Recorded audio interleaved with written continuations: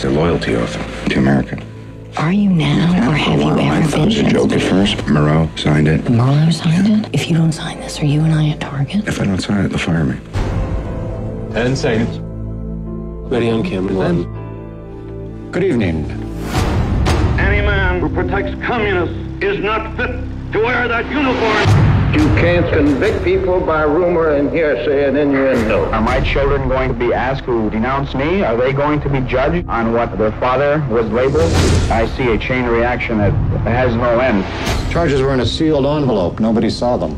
Wouldn't you guess that the people who have seen the contents of that envelope might have a better idea of what makes someone a danger to his country? Or do you think it should just be you that decides? Who are the people? Are they elected? Are they appointed? Is it you?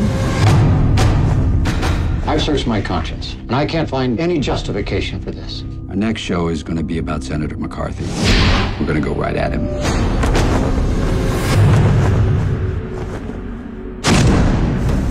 We will not walk in fear one of another. This is no time for men who oppose Senator McCarthy's methods to keep silent.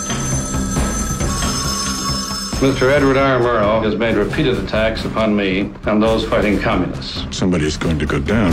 You're going to get audited this year. Not me, you. McCarthy wants April 6th. I will not be deterred. He's going to come after me. You understand the position you're putting us in? Let's walk very carefully through these next few moments. Why don't you just fire me, Bill? Go after Joe Kennedy. We'll pay for it. Murrow is the symbol, the leader, and the cleverest of the jackal pack, engaged in propaganda for communist causes. Okay, fellas, here we go. We might as well go down swinging. We're going to go with the story, because the terror is right here in this room. 10 seconds.